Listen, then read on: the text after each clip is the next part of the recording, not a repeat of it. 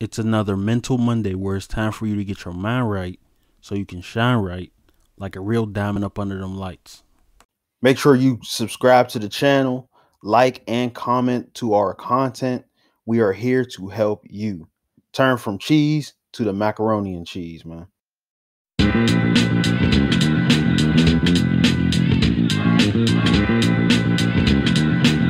Yeah. So today we're going to talk about the importance of having a great trainer. So first and foremost, we must understand, first point, we're going to understand where you are trying to be as a player. So like a trainer must have a great expertise or knowledge of your sport to help you get to where you're trying to go. But it's also very good for you to understand where you're trying to go. Because if I was a trainer, actually I am a trainer, you guys can email me at skysportsperformance@gmail.com. You have to understand where you're trying to go. If I as a trainer don't understand where you're trying to go and what you're trying to accomplish, I can't help you. And it's that simple. A lot of times people be like, oh, well, I just want to be better. And it's like, okay, I can help you become better, but it's going to be what I think you need to become better at. And that's a good thing, because if you're totally clueless and you just want to become better as a player, I can help you with that all day. But if you're trying if there's specific things you're trying to become great at because your team does a certain thing, I might want to know that, because that's going to be more information for me to help you get to where you're trying to go. And that's all that matters at the end of the day. We're trying to help you.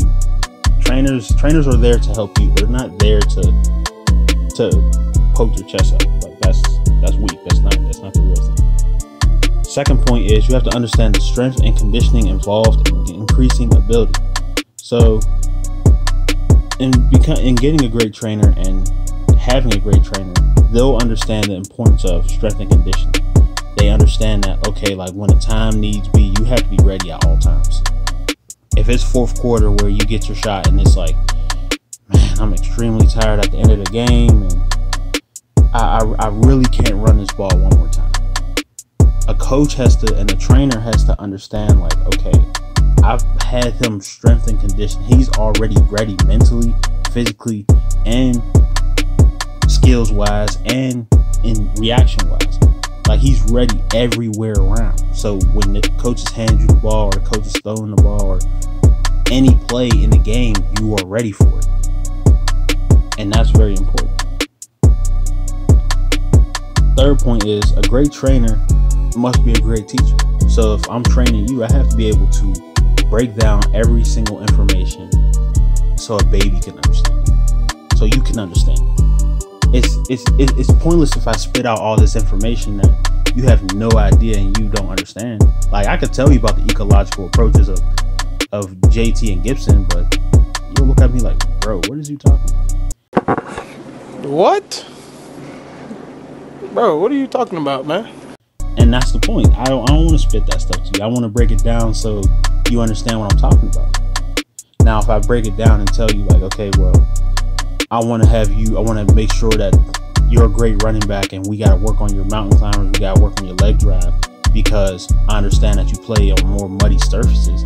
That's more important than me telling you about the ecological approach of Gibson. You're going to look at me like, who cares? So trainers have to break stuff like that down. And once again, I do training. skysportsperformance@gmail.com. Just tell me the inquiry. Tell me what you want to get help on, and I can help you with that. So check me out. Check this video out on the screen if you want to be mean on that green, or real on that field, or extort on that court. The No Baller Left Behind Act supports this video. You feel me?